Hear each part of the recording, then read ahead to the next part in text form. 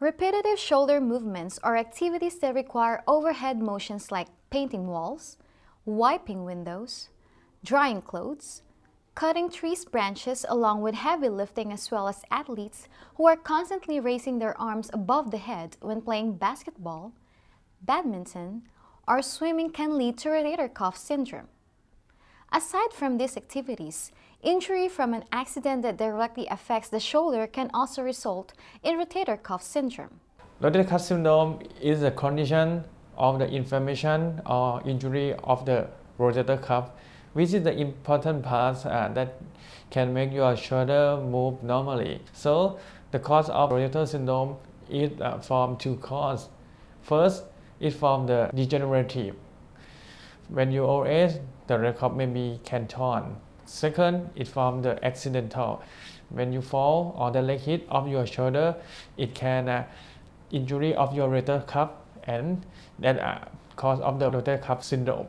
For the rotator cuff syndrome, a lot of people come to see me. They have history of repetitive overhead activity and heavy lifting of the shoulder that can cause rotator cuff syndrome and rotator cuff injury. The symptom is on the severity. Some patients have the mild condition. They just had the pain and discomfort. For more severity, maybe some people have very painful stiffness and weakness of the shoulder and can make them decrease rise quality.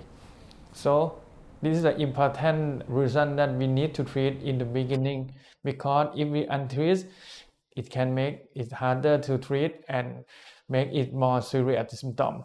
Now, there are two different methods available to treat rotator cuff syndrome. One is a non-surgical treatment method. The doctor will use an anti-inflammatory injection that does not contain a steroid or consider steroid injection into your shoulder joint to reduce the inflammation, pain, and swelling. The injections will be used in conjunction with physiotherapy, along with decreasing the use of shoulder and make adjustment of daily behaviors. These methods will gradually relieve pain and allow patients to start using the shoulder again, but they will take several weeks or even months to see the improvements. For those patients who are in serious conditions, have severe torn rotator cuff, or no improvements have shown after receiving the conservative treatment in a long run, doctor will recommend surgical procedure.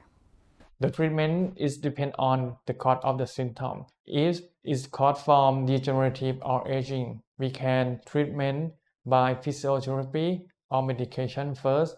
If the symptom is not improved, the surgery is the solution.